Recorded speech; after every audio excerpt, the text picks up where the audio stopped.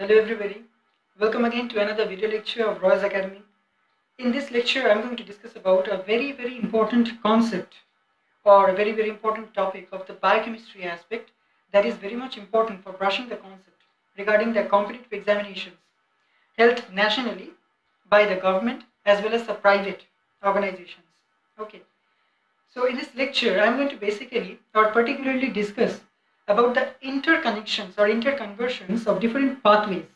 I am going to deal with particularly two pathways, the carbohydrate and the protein pathways, since these two are the only and specific pathways which are mostly interrelated with each other. The intermediary products, the end products or the byproducts are getting converted from one pathway to another in subsequent courses of reactions in order to maintain the vitality of the different physiological and bioclinical responses manifested in our body.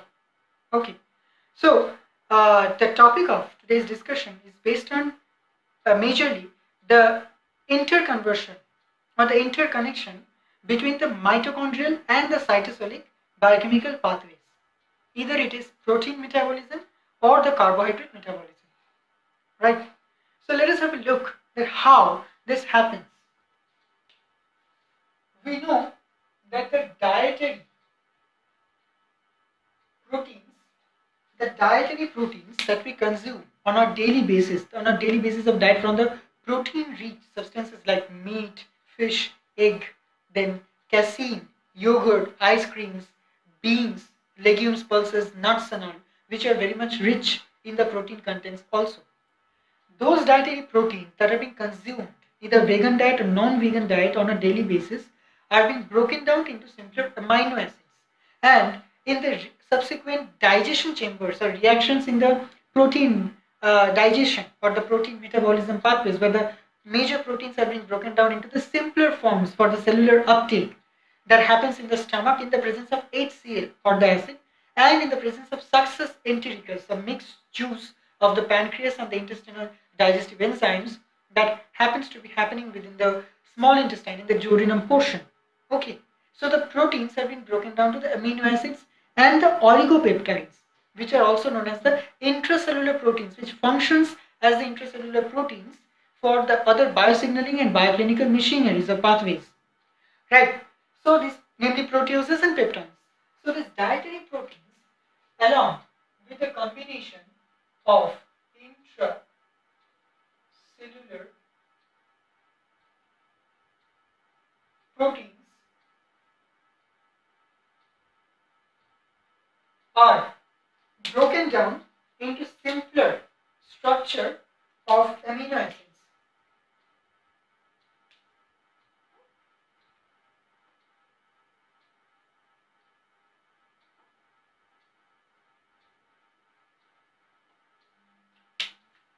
Into the simpler structure of amino acids.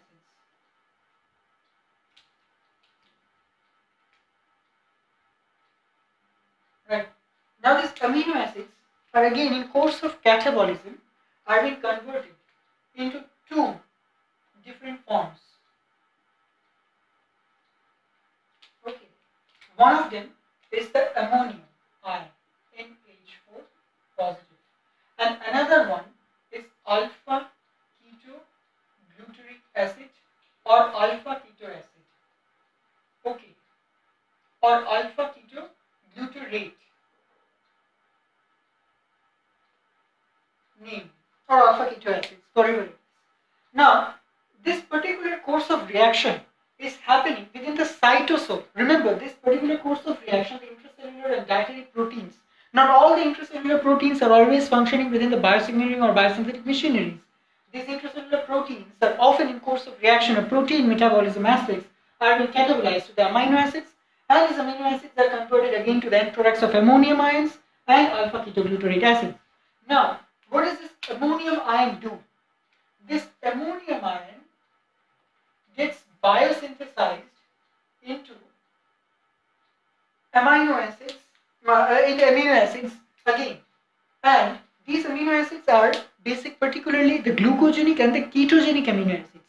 Which, right, the glucogenic amino acids means which are having the glucose group as the functional group or the major attachment, the major group, And the ketone functional group with the amino acids which are processing those ketose group or the ketone group are known as the ketogenic amino acids, which produce the ketone bodies in the subsequent catabolism, which gets deposited and removed out of a body through the urine.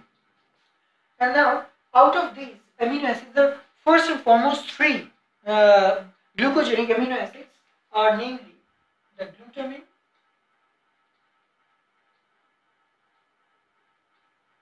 aspartic acid,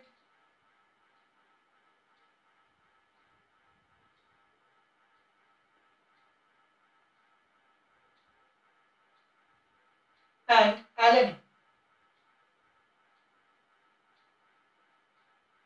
Right. Now, what happens is this glutamine gets converted to glutamate in the cytosol of the cells of the muscular tissues or other tissues which are related with the skeletal framework, the striated muscles, the non-striated, the voluntary, involuntary muscles, or the cell tissues which are which are acting as muscular tissues, mimicking the muscular, the tendinous tissues, the ligamentary tissues, or the tissues which are associated with the central nervous system or vertebral column other than the liver cells. Okay, or with the muscle cells, the red muscles and all, which are associated for supporting the different organs, including the liver. So particularly when the muscle cells or the muscular tissue cells, particularly the glutamine gets converted to glutamate.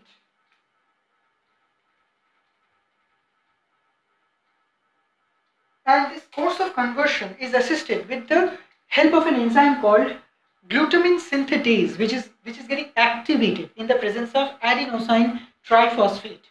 Okay, it's an energy dependent for adenosine triphosphate gets formed from the adenosine diphosphate plus inorganic phosphate. So with the formation of the ATP and the liberation of ATP, and with the it is an active process, energy dependent process, and with the course of energy evolution, the glutamine gets converted to glutamate and drops ammonium ion. The glutamine gives off the ammonium ion, the amine group, the NH4 positive group, amine group, and itself gets converted to glutamate. Now this glutamate is getting converted within those muscular tissues, the other muscular tissues other than the liver cells, to alpha ketoglutarate.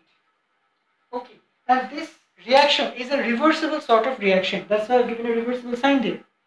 Now this glutamate to alpha ketoglutarate conversion is assisted by an amino acid which is the alanine.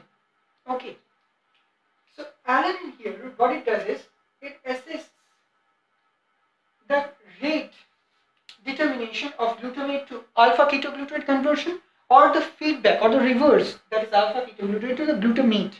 So where does this feedback, the reverse reaction happens?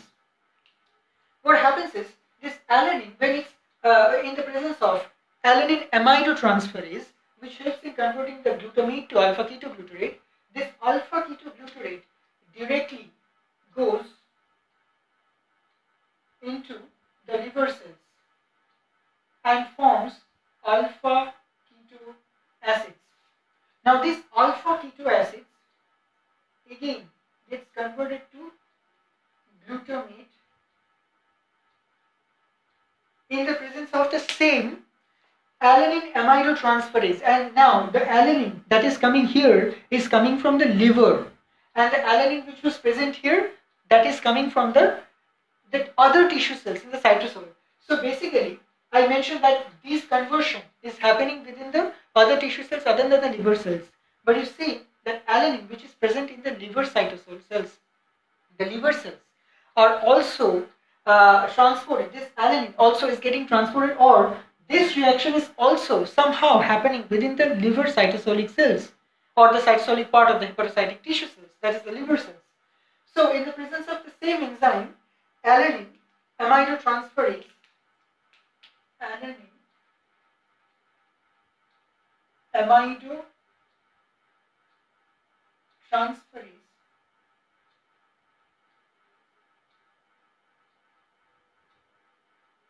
the same reaction is directed in the reverse direction. That is alpha keto acids or alpha ketoglutarate to glutamate. Now this glutamate right here is converted or catabolized ultimately to ammonium ions. That is this reaction, this course of reaction is happening within the liver cytosolic liver cytosolic portions of the hepatocytic cells in the liver area, and this portion is happening within the cytosolic portions of the other, that is muscle tissue cells, as well as in the liver cells. Because if this reaction wouldn't be happening in the liver cells anyway, the hepatocytic cells, so we wouldn't be getting the alanine out of nowhere that is coming within the liver, and we won't be having the alanine aminotransferase enzymes, logically speaking. Now what happens? This alanine also gets converted to another compound called pyruvate. This alanine gets converted to another compound called pyruvate, and this reaction, this alanine to pyruvate conversion, this is particularly happening. This particular reaction is happening within the other tissue cells, but not in the muscle cells, in the muscle tissue cells, but not in the liver cells. Because there is a reason why the muscle alanine gets converted to pyruvate, and how the pyruvate is getting reconverted to alanine in the liver cells. Right. So the alanine present in the liver cells are somehow not getting converted to the pyruvate, because there is a reason why. Because the alanine conversion to pyruvate is happening within the muscle cells, where the active process or the active energy dependent work is happening. But in the liver cells, mostly the passive processes are happening. It's an organ where the biosynthetic machineries are being operated. So the alanine to pyruvate conversion in the liver is not pretty much obvious. Okay, so what does this pyruvate do? This pyruvate is being directly transported to the liver cells. This pyruvate is directly transported to the liver cells, where this pyruvate is again reconverted to alanine. Right. Now, this alanine is again helping the formation of alanine aminotransferase, which is partaking the course of action of alpha keto acids to glutamate conversion in a reversible pathway, in a reverse direction. So you see that pyruvate is getting converted to alanine, but not the reverse. The alanine is not getting converted to pyruvate in the liver, because already the portion, the amount of the alanine is high, and if the pyruvate gets the alanine gets converted to pyruvate within the liver, there might be some adverse or detrimental reactions or toxicity arising in the liver. Now the pyruvate which is getting converted from the alanine, this pyruvate participates, not all the pyruvate gets converted to alanine in that way. Some of this pyruvate participate in a reaction which is very much necessary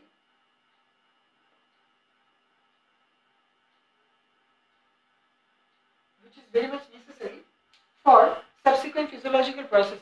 This pyruvate particularly here gets converted to oxaloacetic acid. Okay. In the presence of enzyme pyruvate carboxylase. Now this oxaloacetate, again in the presence of enzyme phosphoenol pyruvate carboxykinase, phosphoenol pyruvate PEP carboxykinase gets converted to phosphoenol pyruvate, and now this phosphoenol pyruvate gets converted to glucose.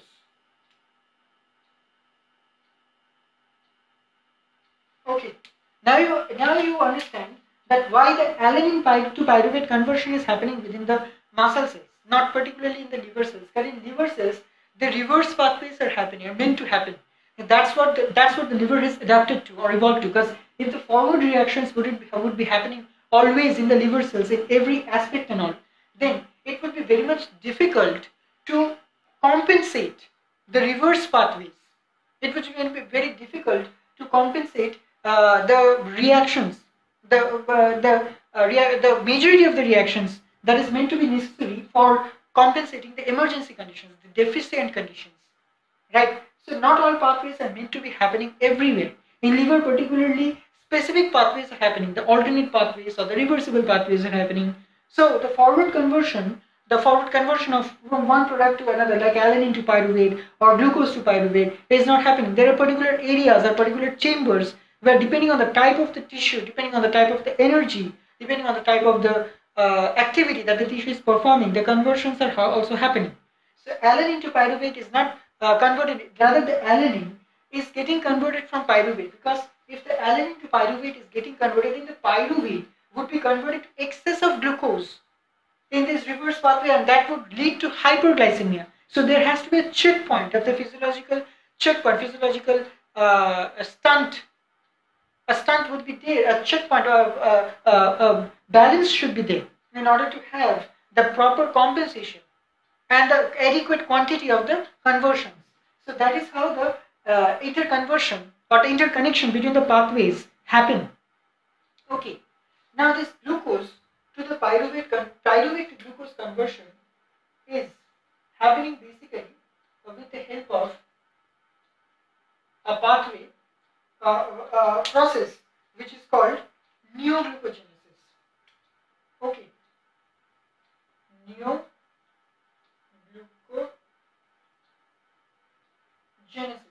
Now this particular pathway is always meant to happen within the liver.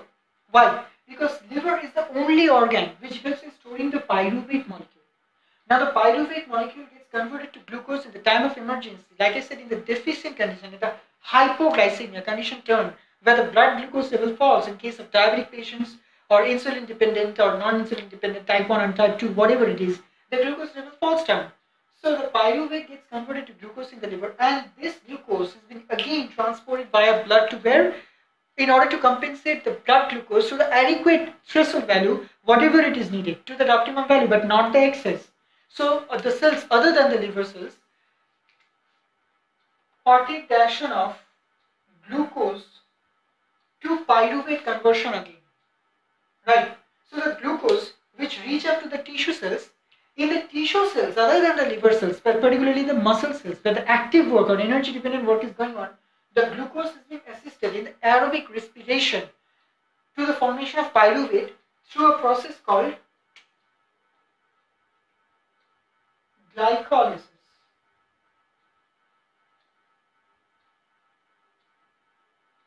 Right. This is assisting the formation of glucose to pyruvate. Now, in this course of conversion of glucose to pyruvate, in subsequent steps, in the intermediate step, dehydrogenation is happening, which helps in the formation of NADH plus H plus. Let us keep this molecule for time being here. I'll discuss how this molecule is assisting in the interconnection of other pathways in course of my explanation further. Right. So let us pause up to here, the NADH. Now the pyruvate molecule which is getting converted in the muscle cells, basically these pyruvate molecules and also these pyruvate molecules that are present in the liver are participating in another vital action or response. Okay, so this pyruvate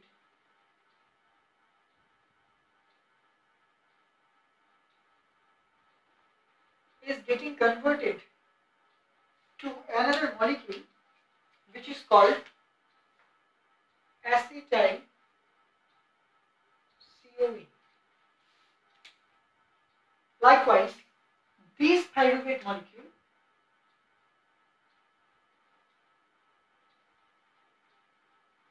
is also getting converted to acetyl CoA. So you see the conversion of pyruvate to acetyl CoA, how the differentiation is happening, how the science behind the concept behind the cycle, the needfulness, okay, the checkpoint, the need for the assistance of the cycles are happening in different positions. Right, you see the pyruvate to acetyl CoA conversion is not only happening within the muscle cells, but also in case of the liver cells, it is happening.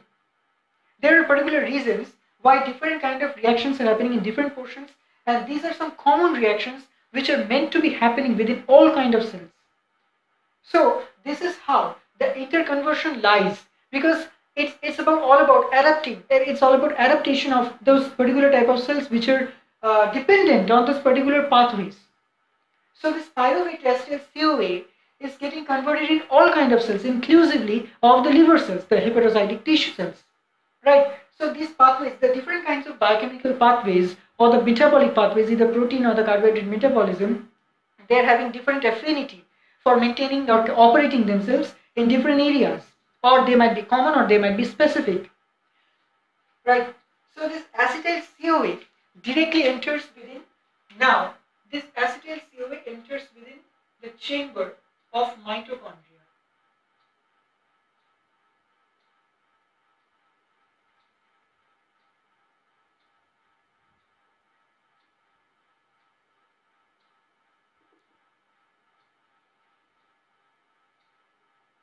Okay,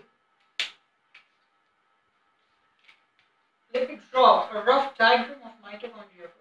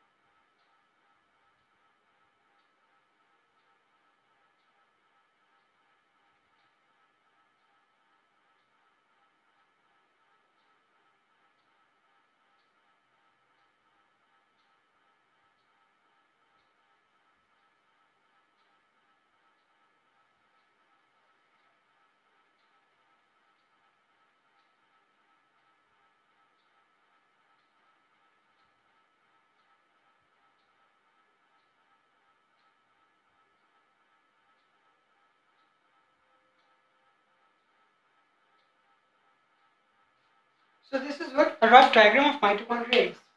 Now what happens is this acetyl CoA molecule enters within the mitochondria. Now the question is, why does this pyruvate molecule gets converted to acetyl CoA? Because this pyruvate molecule is a little bit complex in its structure. It cannot directly enter into the matrix of the mitochondria. Why? Because the inner membrane of mitochondria is somewhat selectively permeable. So facilitated diffusion of the ions and the smaller molecules happens. So there are two different kinds of protein channels or porins. These are less dynamic, okay, and these are more dynamic molecules. So these channels, these protein channels are less dynamic. They are thicker. Why? Because they allow only the ions and the radicals to pass or to pump in and out of the mitochondrial matrix. And these are more dynamic, these are thinner. They help in passing out the larger chemical structure or a little bit different kind of molecules or the compounds, the biological compounds, the simple structure of the biological compounds which are molecular in nature. Through them, they allow to pump in and out or pass in and out in the mitochondrial matrix through them. So this more dynamic structure, which are less thick, which are thinner, helps in allowing the molecules to pass through them, and this more less dynamic, the more thicker structure, the thicker protein channels help in allowing only the passage of the ions or the radicals. So this acetyl CoA molecule, after entering into the mitochondrial matrix, undergoes a reaction, okay, in order to generate energy donating electron donators or energy donating compounds which participate in subsequent reactions. What are the reactions? I will show it right now. So this acetyl CoA in the presence of the citrate synthesis gets converted to citric acid, right? Like I said, that the pyruvate molecule is very much larger, but the acetyl CoA molecule is simpler in structure. So this is particularly a compound, a smaller compound which can easily pass through the inner mitochondrial membrane, and these thicker structure, or the less dynamic structures are allowed only, these photon channels are allowed only for the ions and radicals to pump in and out of the membrane, mitochondrial matrix. Okay. So the acetyl CoA, after entering into the matrix of mitochondria, gets converted to citric acid in the presence of citric synthesis. Now citric acid in the presence of the isocitrate synthesis or aconitis gets converted to isocitric acid. Now this isocitric acid in the presence of isocitric decarboxylase gets converted to alpha ketoglutarate acid. Now this alpha ketoglutarate acid in the presence of alpha ketoglutarate dehydrogenase or decarboxylase gets converted to succinic acid. The succinic acid in the presence of succinyl dehydrogenase or reductase gets converted to fumaric acid. The fumaric acid in presence of fumarase gets converted to malic acid. The malic acid in presence of malate dehydrogenase again gets converted to oxaloacetic acid, and oxaloacetic acid again in the course of recontinuing the reaction participates or partakes the reaction on behalf of malic acid, and itself gets converted to citric acid in the presence of citric synthesis. So it's basically recontinuing the cycle or reconfiguring the cycle. Now what is the necessity of this Krebs cycle? It's very much important that this Krebs cycle, now one thing I'm going to let you know is this Krebs cycle is not only happening within the matrix of the mitochondria, but the cycle is also meant to happen within the matrix of mitochondria of any tissue, irrespective of any kind of tissues. It would happen in any cell. There is a particular reason why. I'm going to let you people know right now only why this is very much important in the course of its reaction. You see the isocitric acid converted to alpha ketoglutarate acid. This conversion is assisted with the presence of an enzyme decarboxylase, which is donating or liberating CO2, and the alpha keto acid is converted to succinic acid in a similar way, which is liberating CO2 molecule. Right. Now, this pyruvate to acetyl CoA conversion is also assisted with the liberation of CO2 molecule along with the formation of NADH plus F plus H plus FAD plus. Right. Why? Because this pyruvate molecule, when it's getting converted to acetyl CoA in a simpler form, so that it can end up into the Krebs cycle. This cycle is called the Krebs cycle, or the TCA, or Krebs cycle, which happens within the matrix of the mitochondria. So this conversion is assisted in the course of 3 isozymes. Namely, first one is the pyruvate dehydrogenase, second one is the dihydrolipoyl transacetylase, third one is the dihydrolipoyl dehydrogenase. And the reaction is assisted in the presence of thiamine pyrophosphate, a compound which helps in the formation of dihydrolipoamide in the last stage or end stage as the byproduct, and that dihydrolipoamide, the reduced form, is getting converted to oxidized form, removing or leaving behind the 2 hydrogen or the protons which are being accepted by the NADH in the form of H plus, and another one is getting accepted as an electron in the form of hydrogen ion with the NAD positive. And where does this NAD positive is coming from? Where is these NAD positives coming from? These are extra mitochondrial NAD positive. These are generated, these NAD positive, these are generated by the nicotinamide adenose and dinucleotide positives, or the electron acceptors. Okay, in the form of protons, the hydride ions H positive E minus are produced by none other than the DNA of the nucleus, the proper DNA of the nucleus. Because these are not the NAD positive that is liberated in the Krebs cycle that goes on in the mitochondria. There is a particular reason why this happens. Now, this acetyl CoA, which is getting converted to the Krebs cycle, you see the CO2 molecule here. This CO2 molecule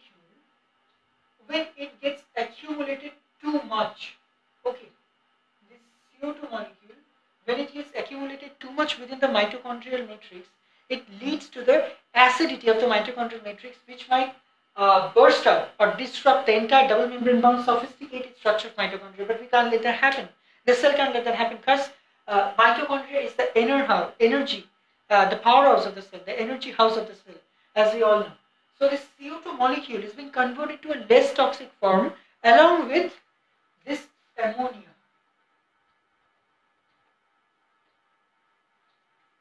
NH4 positive. And this reaction is assisted in the presence of an enzyme, carbamyl phosphate synthetase 1, type 1 of its kind, which helps in the formation of carbamyl phosphate. Now this carbamyl phosphate molecule, in the presence of another compound called ornithine, which is an amino acid basically, ornithine gets converted to citrulline. Okay, now where does this citrulline molecule goes? This citrulline molecule directly comes out of the cell, and in the presence of this conversion ornithine to citrulline, in the presence of carbamyl phosphate, is assisted with the help of ornithine transcarbamylase enzyme. Now the citrulline, in the presence of arginosuccinate synthetase, helps in the formation of arginosuccinate.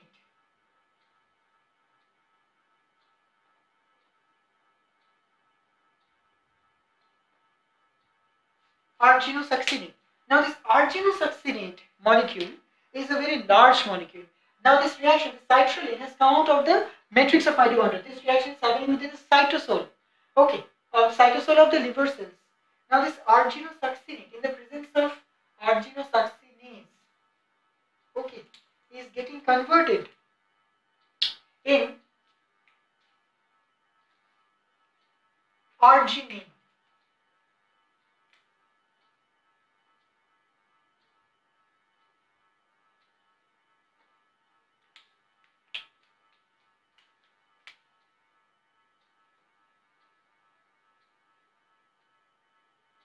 Arginine. Now this in the presence of arginosuccinate lyase or arginosuccinase, which is a breaking and splitting enzyme which splits the succinate form and removes it from the arginosuccinate molecule. This succinate molecule gets converted to or liberates fumarate. This succinate molecule helps in giving rise to fumarate. Let me write down here, then it will be easier to understand.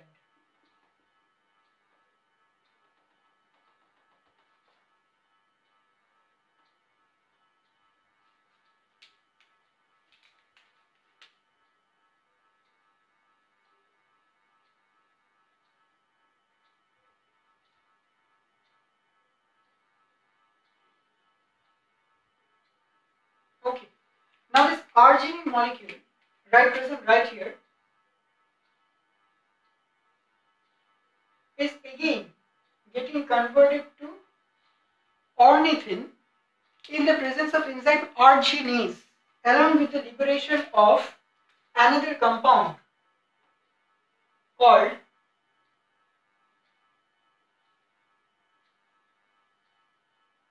urea. Okay. Now, as I said, that what did I mention? That CO2 and NH4. I mentioned a few seconds ago only, a few moments ago, that CO2 and NH4 have been converted to a less toxic form. That is very much essential to be removed from the body, because if the CO2 gets accumulated, it might be more acidic to the mitochondria. NH4 gets associated with different other membranes of the mitochondrial, other cell organs, Golgi bodies, ribosomes, anything else. It might be also be harmful or detrimental in the biochemical or biosynthetic machineries or physiological aspects. So that might lead up to unwanted ketone body formation, unwanted toxicity, unwanted heaviness of the blood, okay, metallicness of the blood. So that would be very much detrimental. So in H4, the ammonium ion is very much toxic. It is also kind of very much pungent in nature. So ammonium along with the CO2 molecules are being converted to carbamine phosphate, which is converted to urea. This particular reaction is called urea cycle. And always remember, this particular urea cycle reaction is happening within the hepatocytic tissue cells or the liver cells only. There is no other tissue cells in the body which can perform this urea cycle. And this urea cycle is partaking both the phases of the mitochondrial and the cytosolic areas or the portions. Right.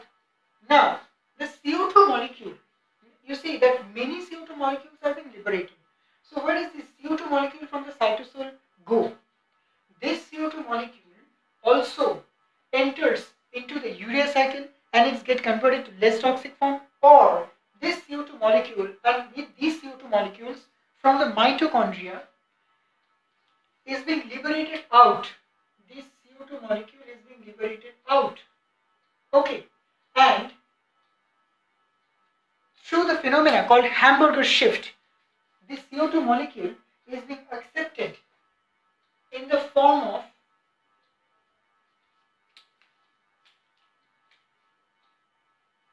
carbaminohemoglobin, which is being taken up by the RBCs. Remember, this function is happening within the liver cells. These CO2 molecules are being transported via the blood into the mitochondrial matrix. All these CO2 molecules can be transported via blood into the RBCs that are being produced from the mitochondria. Okay, so these CO2 molecules are also often getting transported to the RBCs. RBC. This is called hamburger shift, where the CO2 molecule is being popped out of the matrix of mitochondria and get accepted by the RBCs. And these CO2 molecules can also be transported within the mitochondrial matrix in the liver cells, or to the RBCs that are being produced within the mitochondria, or the RBCs that are roaming freely within the blood. Okay, can accept the CO2 molecule and form the carbaminohemoglobin compound. Now finally, this RBC carries the CO2 to the lungs, where this carbaminohemoglobin is being dissociated in the hemoglobin again and the carbon dioxide, where from the lungs the carbon dioxide are being liberated out of the body through the process of expiration. So that is a way how the CO2 molecule is being removed out of the body. One is through the urea cycle.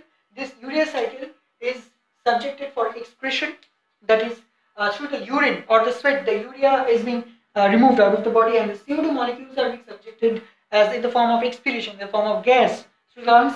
Also, this CO2 molecule can help in the formation of HCO3 minus ions, which are present in plasma or serum of blood, which is very much essential for maintaining the buffering of the blood plasma for unwanted, in order to balance or compensate the unwanted toxicity or acidity or alkalinity in the blood, suddenly, which might be very much harmful for the toxic stress or acidic shock or alkaline shock to the RBCs or the white blood cells or the other platelets, whatever it is.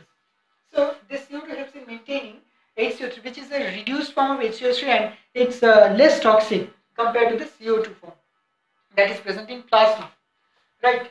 So the plasma is having another plasma is another medium where the CO2 is being countered in a less in order to convert it in a less toxic form. Now, what does this NADH that I mentioned here? How this NADH is functioning? Now I'm going to discuss that how the NADH is functioning. This NADH molecule that is coming, one from the glycolysis and another from the pyruvate to acetyl CoA conversion. All these molecules are participating in the electron transport chain. And how? You see the oxaloacetic acid here? This oxaloacetic acid is getting converted to aspartic acid. Okay. Now the aspartic acid leaves or pops out of the mitochondrial porins or the channels, and then the aspartic acid again gets converted to oxaloacetic acid, which is again getting converted to malic acid. Okay, this malic acid, what it does is, this malic acid will take the electron. Take the electron from where? This malic acid now will take the electron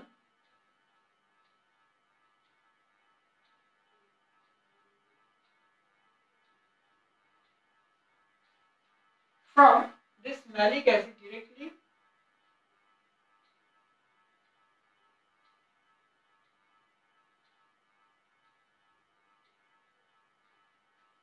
will take the electron from this NADH.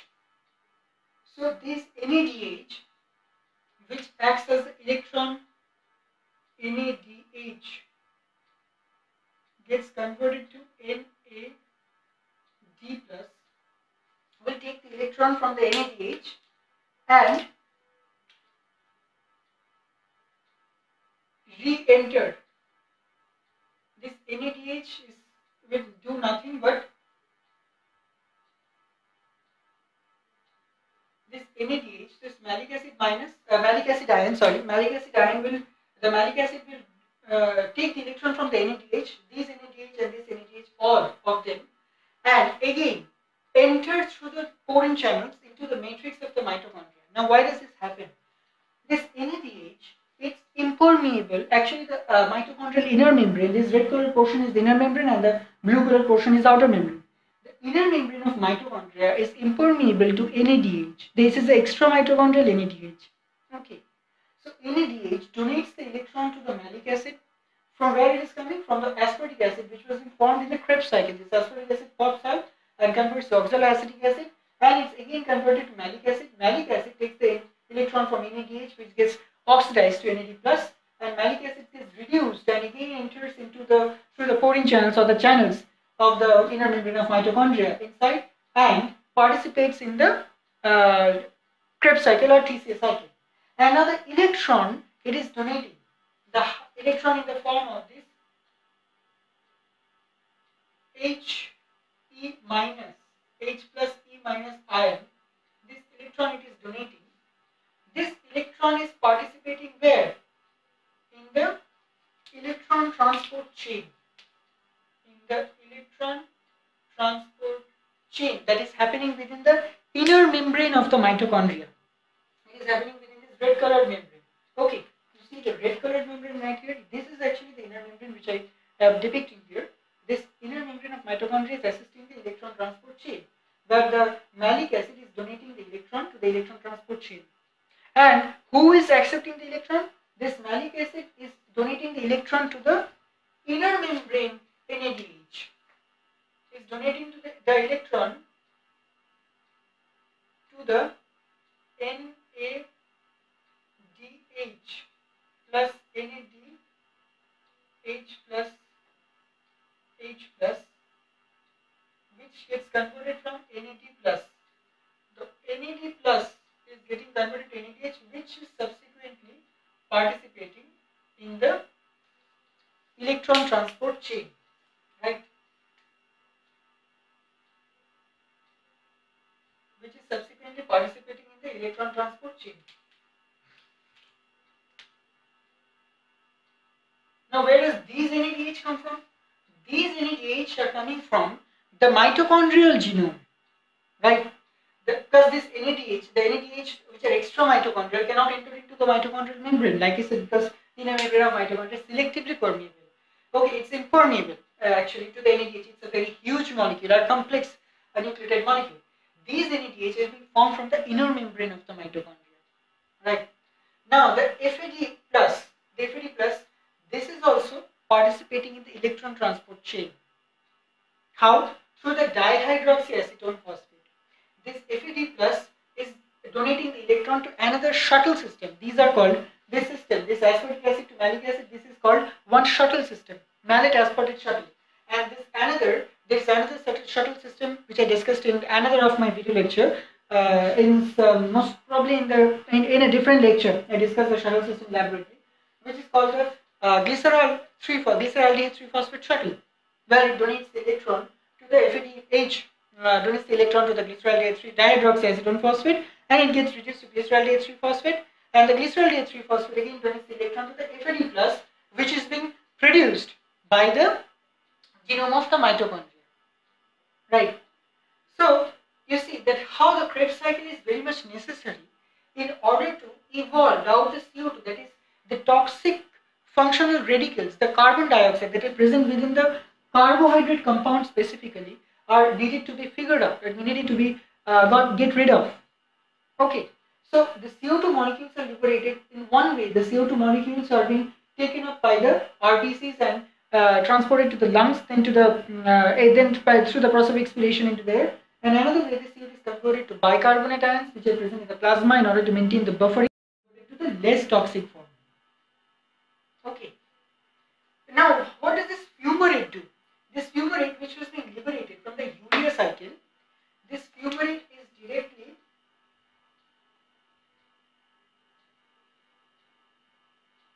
participating in the Krebs cycle again.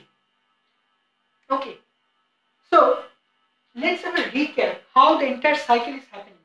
Remember, the dietary proteins that we consume in our daily diet are being converted in the course of reaction in the intracellular proteins, which are digested in our stomach and the small intestine in the presence of HCl and Succus entericus, which thereby helps in formation of the proteases, peptones, which functions as receptors, biosignaling ligands and all. Now, these intracellular proteins and dietary proteins, not all are functioning in this all biosynthetic machinery. Some proteins are needed to be got rid of, and so some intracellular proteins and dietary proteins are converted to end products of amino acids through the digestion. Then amino acids are catabolized to ammonium ion and the alpha-ketoglutarate acid. Now, the ammonium ion present here is again resynthesized in the cytosol of the cell. This reaction is happening within the cytosol of the cell. In any kind of cell, it might happen within the liver cells too. Okay, this ammonium ion is transported via the blood into the liver cell and again gets resynthesized to the glucogenic, first and most three important glucogenic amino acids like glutamine, aspartic acid and alanine. Now, this glutamine is converted to the glutamate in the presence of activated glutamine synthetase enzyme, which is an energy dependent process where ADP gets converted to ATP. And glutamine in this course of reaction liberates ammonium ion, right? Now, this glutamate is converted to alpha-ketoglutarate, okay, in order to assist the reversible conversion of glutamate to alpha-ketoglutarate. This alanine amino acid is converted to alanine aminotransferase, which is assisting this pathway. Now, why is this conversion necessary in the cytosolic pathway? Because this conversion is actually transamination reaction, which helps in conversion of alanine to pyruvate as well as pyruvate to alanine in the muscle cells and the liver cells. Because if the pyruvate is not converted to alanine here, then the pyruvate the pyruvate is actually comparatively heavier compound. The pyruvate molecule cannot be reduced to a simpler form. So in case of transamination reaction, the alpha-ketoglutarate acid is again transported via the blood into the liver cells, where the alpha-ketoglutarate is again converted to glutamate, where in the presence of the same enzyme, alanine aminotransferase, it's happening. Now the glutamate is being again catabolized to the ammonium ion. Now the pyruvate, not all the pyruvate molecules are converted to alanine. This pyruvate molecule present here is also converted in a reverse pathway, the undergoes reverse pathway in order to form glucose through the neoglucogenesis cycle. Because when the glucose, in case of diabetic patients or hypoglycemic patients, the blood glucose level depreciates. In those cases, the pyruvate present in the liver helps in compensating or maintaining the threshold value of the blood glucose level. Now, this ammonium ion present right over here, this ammonium ion present in the liver tissues also participates in this urea cycle along with the CO2 molecule. Right. Now, this glucose molecule, which is formed in the liver cells, is again through the blood is being transported to the muscle cells of different other organs or tissues apart from the liver cells, where the pyruvate, the aerobic respiration, cytosolic part, the glycolysis happens and glucose is converted to pyruvate. So all these reactions are happening within the cytosol of the cells, including this aerobic reaction. Okay, and the alternate pathways of the reversible feedback pathways. Right. Now this pyruvate is converted again to acetyl CoA because the mitochondrial matrix, the mitochondrial inner membrane is somewhat impermeable. Okay, impermeable to the larger molecules like pyruvate. So acetyl CoA conversion is very much necessary. The acetyl CoA is a shorter molecule which can selectively diffuse to the through more dynamic, thinner porine channel of the mitochondrial membrane and participate in the Krebs cycle. Okay, and the pyruvate to acetyl CoA conversion is also helps in liberation of the CO2 molecule and the electron donated NADH plus Fe+ plus H+. And the glycolysis also helps in donating the NADH plus H+. Now, this acetyl CoA molecule which was participating in the Krebs cycle is again helping in the formation of oxaloacetic acid, which helps in the which gets converted to aspartic acid. This aspartic acid is popping out of the mitochondrial matrix and participating in the malate aspartate shunt, where it gets converted to malic acid again. Now this malic acid is taking the electron from this electron extra mitochondrial heavy molecular structured electron nucleotide donators NADH, NADH, which are all liberated or which are all transported via blood to the liver cells here, or any other kind of any other cells where the Krebs cycle is happening, because the Krebs cycle is evidently happening within any mitochondrial cells, including the liver cells. Okay, unlike the neoglucogenesis and the glycolysis pathways. Now the NADH is again oxidized to NAD plus, and malic acid is again taking the electron and participating in the electron transport chain by donating the electron in the form of hydride ion in the NADH, which is inner mitochondrial NADH, which is being liberated by the genome of mitochondria, because the mitochondrial apart from the nucleus, the mitochondria is always also having a genome which is self-replicating. So this NADH is liberated or generated or formed by the mitochondrial genome. Now the NADH is taking the hydride ion, that electron, and participating in the electron transport chain, the complex one. And the malic acid is again participating in the Krebs cycle. Now the fumaric acid, now you see that the fumaric acid which is found in the urea cycle. Urea cycle is nothing but the CO2 molecule which is being liberated in the Krebs cycle, and also the CO2 molecule which is liberated in the pyruvate to acetyl CoA conversion are being transported via the blood and being checked out into the liver hepatocytic cells, where they are being transported into the matrix of the liver, where some of the CO2 molecules along with the ammonium ions which were being present in the cytosol of the liver hepatocytic cells or liver tissue cells or other muscular tissue cells, which are being transported via blood into the mitochondrial matrix of liver specifically, are being converted through the urea cycle in less toxic form urea, which is being ejected out of the body, and through the urine or sweat. And the CO2, again some other molecules of CO2 are being converted to carbamine hemoglobin through RBCs, and these are being liberated in the lungs, which helps in ejection of the CO2 molecule out of the lungs. And again other CO2 molecule are helping in the formation of bicarbonate ion, which is present in the plasma in order to maintain the blood buffering, in order to protect the blood from excess acidity or alkalinity or toxicity. Right. Now the fumarate, which is being liberated in the presence of enzyme arginine-succinase as a byproduct of this urea cycle, is again participating, entering into the matrix of the mitochondria, and again participating into the Krebs cycle. Okay. So this always it is to be remembered that the urea cycle is always happening within the liver cells only, and no other cell is there where the urea cycle happens. And the glycolysis is happening within other tissue cells, specifically the muscular tissue cells. It's an aerobic respiration. And neoglucogenesis is happening only within the liver cells. Okay. So this is how a rough preliminary or basic interconversion between the mitochondrial and the citric acid cycles. Right, I will come up with more other cycles of other amino acids and their interconversion to the other carbohydrate cycles and all in course of my other videos or upcoming videos. So if you like this video, please subscribe my channel. That will really help me to produce more such videos enthusiastically for you people. So please do subscribe my channel and share the video as much as possible. Also comment down in the comment section below, and also don't forget to hit the thumbs up button. And last but not least, please subscribe my channel so that I can grow my channel more and more for you people and help benefit you people with more such illustrative videos. Thank you.